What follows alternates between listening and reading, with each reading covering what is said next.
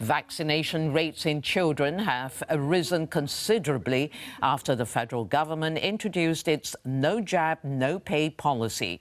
The government says almost 6,000 children whose parents had previously been listed as vaccination objectors have now been immunized. A further 148,000 children who previously had not been up to date with their vaccinations have been immunized again. The policy involves withholding family payments worth up to $15,000 a year to parents who fail to have their children vaccinated.